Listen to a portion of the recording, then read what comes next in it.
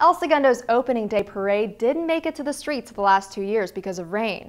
This year, however, the sun was shining on young athletes as they proudly marched down Main Street. It began at the Joslyn Center parking lot.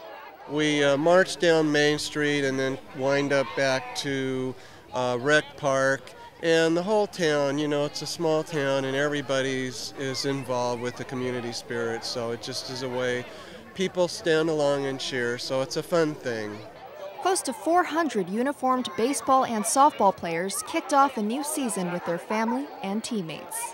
We're going to play our first games this year. We've got a new field that the city fixed up for us this year, rejuvenated it. El Segundo is known for baseball. I mean, we are a baseball town. And this is where it all starts. It's right here, the little kids coming up, going into high school ball, and this is really what it's all about. It's just great stuff. Dozens of Little League and girls softball teams walked down Main Street displaying their sponsor banners.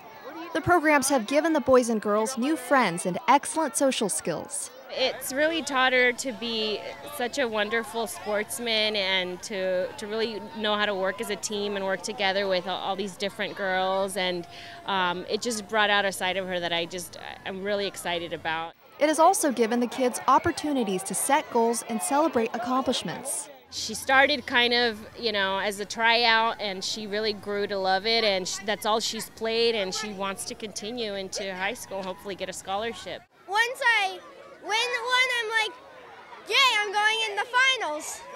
The parade route ended at George Brett Field for the opening day ceremony and baseball games.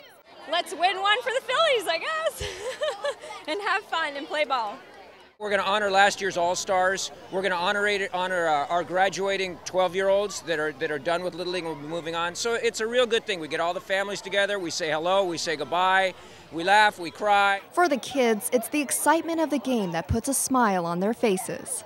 I like playing baseball. It's my favorite sport. I just like what I like to do, and I hope I can do it for the rest of my life. For such a small town, America's pastime has a really big presence. For El Segundo TV, I'm Catherine Shen.